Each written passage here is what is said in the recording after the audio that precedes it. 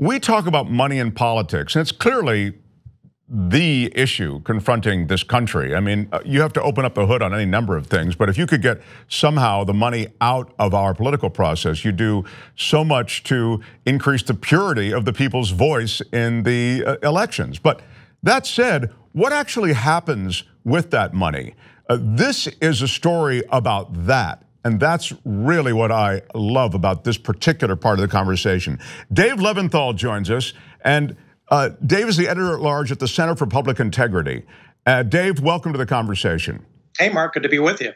I love that you're here, as I say, because we talk about money in politics, but now let's really just put a face on this that has a little more detail.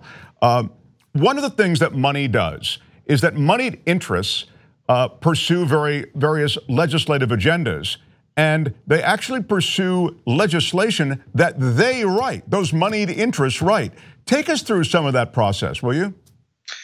Well, sure. We've seen this at the local, the state, and the federal level. And in fact, we just put forth a project last year in conjunction with USA Today and the Arizona Republic that showed that various special interests, in fact, hundreds upon hundreds of special interests, will oftentimes get behind what we like to call model legislation. Now, what is model legislation?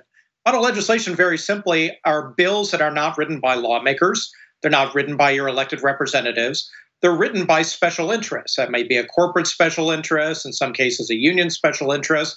But be that what it may, these are copycat bills. They are quite literally cut and pasted, and they might be introduced in 1, 2, 10, 20, even 50 states with effectively verbatim language. So instead of getting something from your local representatives, you're getting something from your national special interest that could have profound effects on the way that your locality is actually being run and being governed. This is remarkable, because what you're seeing is your local legislators' face on it, your local legislators' name on it, but that's just almost a shell company for what is legislation that is written by these moneyed interests. Well, in a way, it's outsourcing of the legislative process. Instead of having that elected lawmaker or his or her staff writing the bill, you're having something that effectively is being given to that legislator and then being introduced through the legislative process. So in many cases, it's unclear to the public that this is even happening. And we now have a tracker tool that you can go and you can search for yourself. Oftentimes, if you have a special interest yourself in an issue, a topic, you can type that in. It might be marijuana, it might be taxes, it could be any topic under the political sun, and you can find out if that bill is being introduced in your, say, home state of Kansas, and also Idaho and Ohio and Florida and California and everywhere else around the country. It's something that you couldn't do before and you can do now. I don't want to move on from this too quickly, because this is a really cool thing you're talking about. There's an algorithm that looks at language, and you can actually see that this language in so many of these different bills is the same. And in so doing, you can identify where these moneyed interests have spread that bill or that legislation across the country.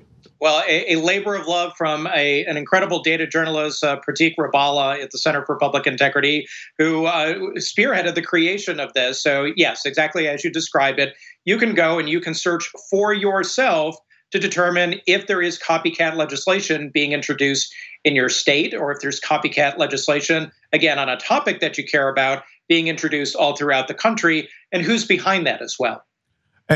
This, when I saw it, made me think of like a Sinclair Broadcasting, where they buy up a bunch of stations across the country, and then they crank out these must runs, they call them, pieces of news that really reflect opinion or a point of view without telling the audience that this is stuff that we put together and we've omitted key facts or whatever it may be. And that goes out to all the Sinclair stations. So it's run nationwide. This reminds me on a legislative basis of just that phenomenon.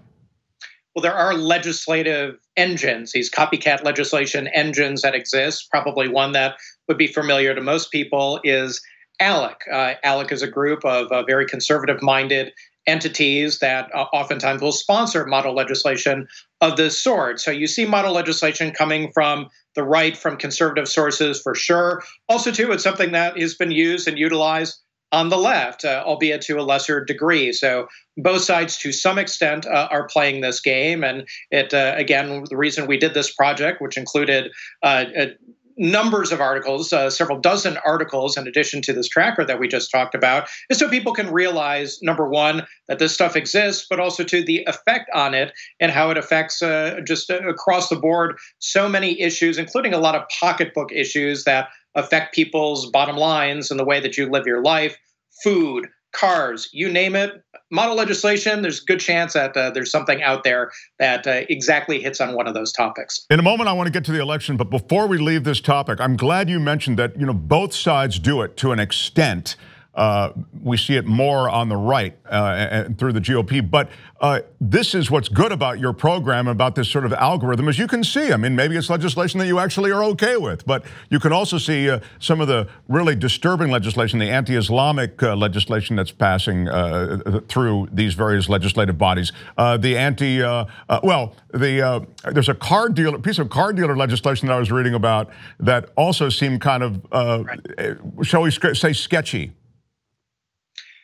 And we've talked to plenty of people who are, if not supporters of the notion of model legislation, will make the case that model legislation in and of itself is not inherently bad. It's not inherently evil. It's a technique, a tool, a political vehicle for trying to propagate something that people believe in. Well, at its face, that might sound perfectly fine. The problem is when the public doesn't realize that legislation, again, as we just discussed, isn't coming necessarily from lawmakers. It's coming from somewhere else, but has the imprimatur of a lawmaker, has their name on it, has her name on it, and is going forward as something that ultimately it really isn't.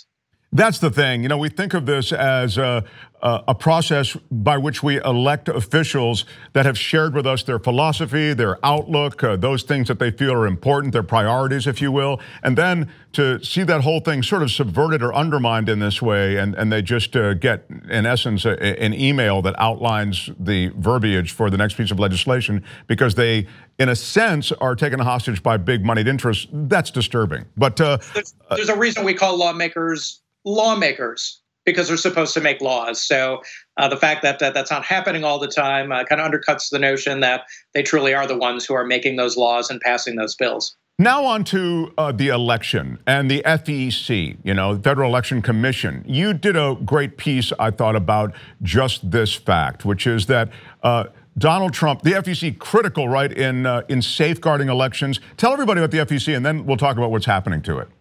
Well, in short, the Federal Election Commission was created in the ashes of Watergate. It was set up to be a civil law enforcement body that was going to enforce and regulate the nation's campaign laws in a central, bipartisan fashion, and also to take care of the transparency element of campaign finance, making sure that the public, that the press, everyone had access to information coming from campaigns about how much money they're raising, how much money they're spending, if they go into debt, or any other financial consideration. So 45 years later, though, the FEC is not necessarily lived up to those lofty expectations that it was going to be a cop on the beat. And right now, Mark, as we speak right now, the Federal Election Commission doesn't have enough commissioners to take care of that law enforcement component of its duty. It doesn't have a quorum, and until it gets one of at least 4 commissioners on the 6-commissioner body, the FEC is pretty much dead in the water when it comes to enforcing the nation's campaign finance laws. And this was a deliberate act, was it not? Well, it's a deliberate act in the sense that the President of the United States has to nominate Federal Election Commission commissioners. The U.S. Senate has to go ahead and approve those nominees. And Donald Trump has only put forward one person, a man by the name of Trey Traynor, whose nomination has since lapsed in the past couple of weeks. But we can blame, to an extent, Barack Obama and George W. Bush for this, too, because both of them had opportunities themselves to inject new blood into the Federal Election Commission, to either appoint new commissioners, nominate new commissioners, or for that matter, fill the jobs of commissioners who have overstayed their terms. And this has been a habitual problem over the past many years for the FEC. Commissioners are only supposed to be there 6 years, but All the commissioners at one point in time, not long ago, had overstayed their terms, and then they began to fall away. They resigned, they went elsewhere, and now we only have 3 commissioners left. I've talked to 2 of those 3 who weren't able even to answer the question when I posed it to them as to whether they're willing to stay throughout 2020. Not that there's a whole lot for them to do at this point. So things could get worse at the FEC before they get better, and they're pretty darn bleak right now. Why would there be and we're running out of time here, I'm sorry, but I do have to ask you, why would there be an interest in sort of defanging the FEC from, as you suggest, sort of both parties? Why would you let something that seems such a critical part of the democratic process lapse like this? Well, we focus in our story today at the Center for Public Integrity on one particular case among 300 plus that we could have chosen from that are not being taken care of, cases that the FEC should be looking into. And that's one that involves Donald Trump himself. There is a complaint from Representative Bill Pascrell, congressman from New Jersey, and he's basically saying, hey, look, FEC, you need to look into the way that Donald Trump is accounting for bills that he is receiving from municipal governments all across the country for police protection at his different campaign rallies. He's not doing it the right way. He's not accounting for it properly. That's the case that's being made. The FEC got back to him and said, well, we can't do anything about it because we don't have enough commissioners to see this complaint through. And well, who's the person who would nominate FEC commissioners to give the FEC the ability to investigate that complaint? Donald Trump. So you can see right there that this is an issue, particularly when you have the person who is the subject to a complaint, the President of the United States, also responsible for nominating commissioners to the FEC, which is tasked with investigating those types of complaints. It feels more like a banana republic every day in this country. Just insanity. Dave Levinthal, love your stuff. Center for Public Integrity. The website is publicintegrity.org. Check it out. So much great stuff. So many terrific revelations. Thanks for spending time with us today. Hey, my pleasure. Have a great night.